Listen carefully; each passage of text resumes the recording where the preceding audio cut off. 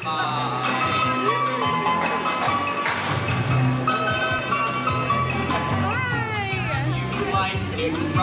roller coaster, this one is your favorite game. Do you have any sisters or brothers? So of course at Apple Fest, it's all about the apples here, and you just do not get this kind of variety that you can in other places, just with Portland apples and Gala apples and everything. And this is honestly one of the best places where you can do a little bit of grocery shopping too.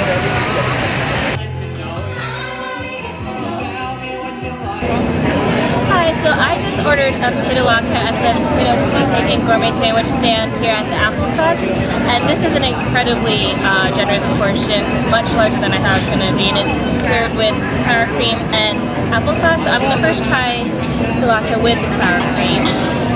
I'm going to get a good bite here.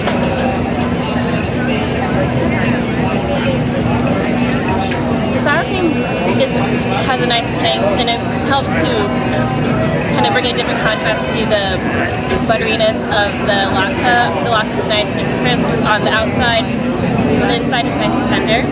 And I'm going to try it with the applesauce now. I have to say I think I like the applesauce a little bit better with the latke. It has a nice sweetness to it and helps bring a temperature contrast as well with the warmth of the latke. The applesauce brings a nice coolness to it.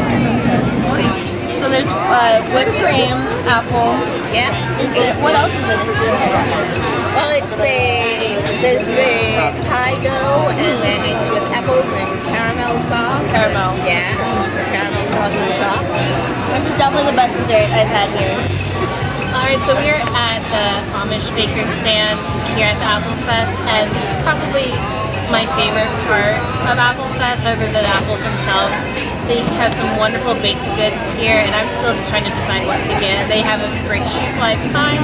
Their apple crisp is amazing, and right now it's just a matter of making a decision. This is funnel cake, and it's really freaking good. But actually, we also got deep fried Oreos. A lot of carbs. It's gonna be fun.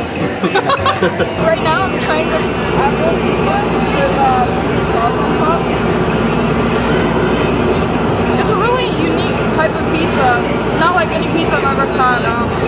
The apples are kind of soft because of the baking, and the heat that soaks through it kind of gives it a really warm and really homey taste.